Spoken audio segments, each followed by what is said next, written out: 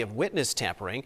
Fortier faces up to 27 years in prison. It's not clear when he will be sentenced.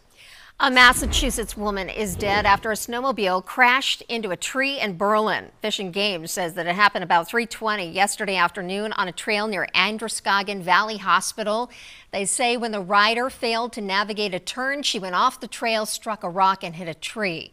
She was pronounced dead at the scene. Her passenger did not suffer any injuries. Investigators believe that speed and inexperience led to that crash.